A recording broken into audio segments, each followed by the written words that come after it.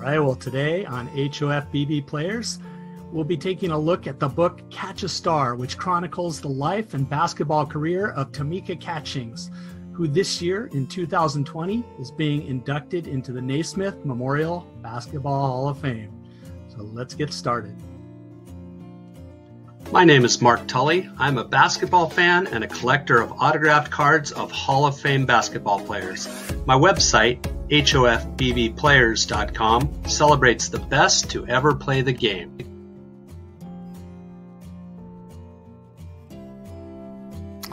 All right, basketball fans, on Tully's 10 takeaways, I will share with you 10 of the most impactful things that I found within the pages of Catch a Star. So without further ado, let's get started. Number 1, lost hearing aids. Tamika Catchings was born with moderate to severe hearing loss.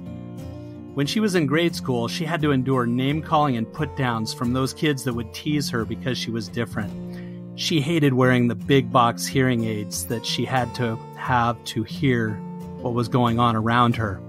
So one day, on the way home from school, she threw them away into a vacant lot. When she got home and her mother realized that they were missing, Tamika, her brother, sister, and mom went out looking for the missing hearing aids. Of course, they never did find them, although Tamika had an idea where they might have been located. Tamika went on to learn coping strategies. She focused her energy, she worked hard, and used her talents to succeed on the basketball court and in the classroom, despite her hearing loss and without the big box hearing aids that she hated to wear. Number 2, basketball legacy. Tamika grew up in a basketball family. Her father, Harvey Catchings, played professional basketball in the NBA for 11 seasons for the 76ers, Nets, Bucks, and Clippers. After his NBA career ended, Harvey took his family and moved to Italy, where he continued his professional basketball career. Tamika also had the opportunity to play with her older sister, Taja, for several years in high school. During her sophomore year, she and Taja combined to help lead Stevenson High School to the Illinois State Championship. Number 3, Kobe Bryant in Italy. When Harvey Catchings took his family over to Italy to continue his professional basketball career, they spent a lot of time with one of his former 76ers teammates, Joe Jellybean Bryant, and his family. Well, as we all know by now, Joe Jellybean Bryant's son was Kobe Bryant, who became an NBA superstar. So it's amazing to think that when they were kids, Tamika Catchings and Kobe Bryant, who are both entering the Naismith Memorial Basketball Hall of Fame in 2020, spent time together with their families, and years later they would become two of the top basketball players in history.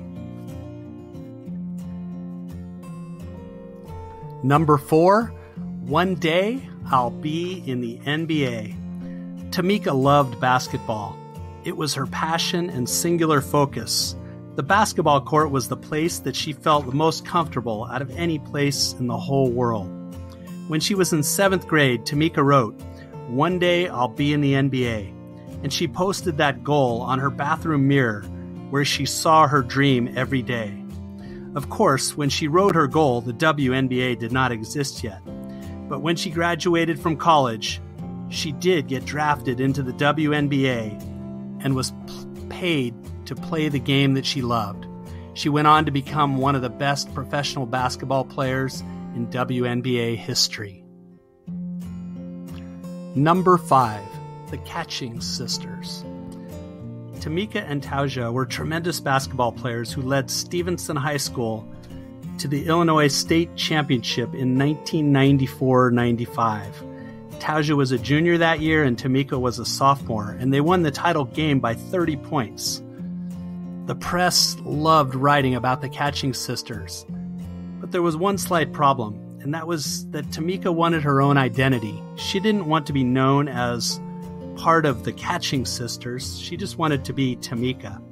And as much as she loved her sister, this was one of the factors that led her to make a decision that would change her life.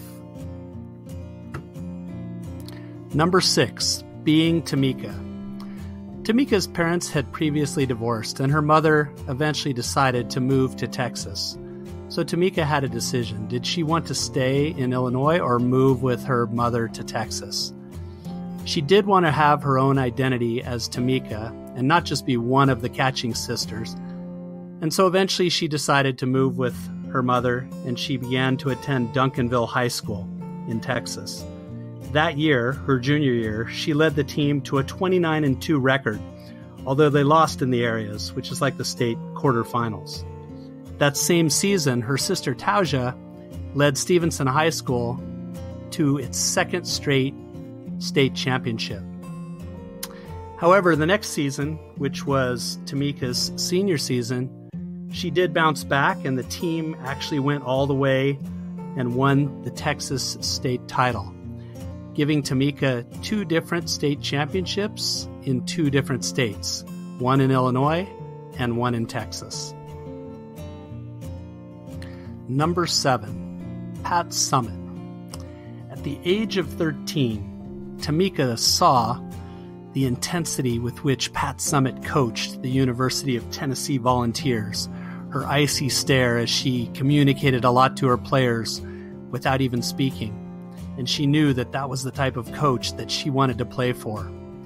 Eventually, she did get to go and play at Tennessee, and in her freshman year, she and 3 other freshmen teamed with Shamika Holtzclaw to form an incredible team that went 39-0 and helped Pat Summitt and the Volunteers to their 3rd NCAA championship in a row. Number 8, back to Christ. Tamika had grown up going to church, but in November 1999, she attended a Wednesday night Bible study with some of her dorm mates. This is what she says. "That was the night, I believe, I truly got saved, the night I made a decision to dedicate my life to Him. I realized that I'd made basketball the most important thing in my life. I knew deep down that I needed God to be in charge. This changed my perspective and my life, although I'd need to be reminded again and again how I'd taken the ball of my life, run with it on my own, and taken my own shots for my own glory. I knew I needed to acknowledge that God was the one truly in control. Not easy for a stubborn girl from Duncanville, Texas, but I let go of my life and let God into my life." Later she says, "I think that's the story of life as well. Am I as an individual doing all I can do with what God has given me? We aren't competing against the people around us. It doesn't matter if we get the gold ring at the end of the season. It matters only if we've done the work and performed at the level God has given us opportunity to attain. We play for an audience of one, God, or at least we should." Number 9, dream come true. In 7th grade, Tamika had written, "One day I'll be in the NBA," and taped that goal onto her mirror. Well, in 1997, the WNBA was born, and so Tamika's goal changed to "One day I'll be in the WNBA."